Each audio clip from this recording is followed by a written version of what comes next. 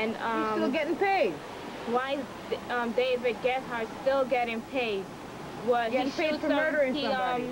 He's getting paid for murdering my brother, and now that's the way a cop get to get off the street and work inside the police department on administrative duty. I want to know, why is he even still working? He should be getting 18 years. 18 years to life. That's what he should be getting. 18 years to life. It pisses me off to know that there was this man who was sick, had a seizure, shot and accidentally hit a police officer, but yet this man has 18 years to life. But this police officer who came in here and shot my brother sitting on top of the couch. Sitting on the couch. He was not standing with a weapon in his hand, just sitting down, and you're going to shoot him right in the chest, straight to the heart.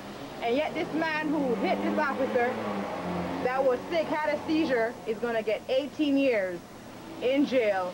Now, what kind of justification is that for black people in Rochester? That's no justification. And as for the mayor, I mean, he's just worthless. He's just worthless. I don't know him personally. I don't want to know, and somebody like that I don't want to know personally, because he only came on TV and said there's no amount of words that could bring my brother back.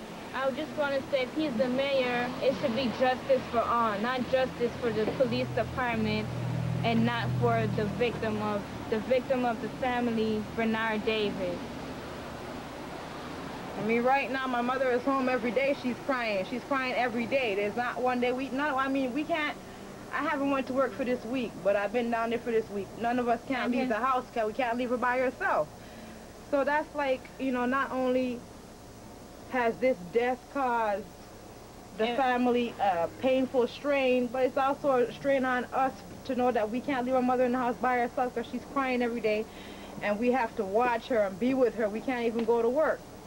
You know what I'm saying? I want to know what kind of answer. If the mayor was any good, he would have cake, you know. Could the mayor give to his 3-year-old son, who is every day looking out the window at his thinking car that his dad's and coming thinking home. that his father is coming home. If somebody does him something or hit him, he said he's going to tell his father, not knowing that his father is 6 feet under, who was innocently murdered by David Gethard, who cannot explain to the family why he was murdered.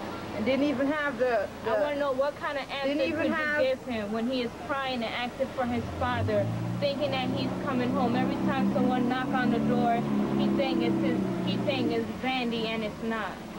What answer could the mayor and David Gethard give to my nephew and my niece? Hi, my name is Jamal Lockhart. I am the nephew of Bernard Davis. Bernard was like a brother to me. The gifts he gave to me were very sweet. When my mother wasn't home, he helped me do my homework, and when my mother and my father, he babysitted me and my sisters. I wish he were here now. I miss him very much. I wish I grew up to be like him. How do I feel? It's messed up, man, because they try to use the excuse saying that the officer tripped over something and still shot the kid. If you trip over something, you understand, if you're aiming, like I use this hammer and nails, if I trip over something, I'm not gonna shoot nobody directly on point, you understand? So that's just a straight cover-up, that's foul. It ain't real, and it definitely ain't right.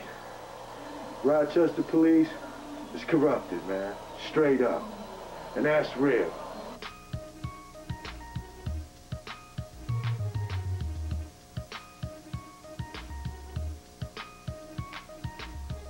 For the cop's part, I think he needed a little bit more training, a little bit more people skills, and how to deal with a situation that came upon him.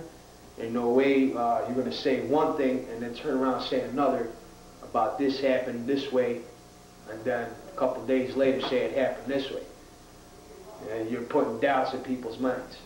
What do you expect we as a viewer, we as a people, to feel about that situation? That one situation. My opinion is there's a lot of cover-up. As usual, on February 15, 2001, a grand jury cleared Officer David Gebhardt of any wrongdoing in the killing of Vandy Davis, yet another unarmed innocent victim to die at the hands of the Rochester Police Department.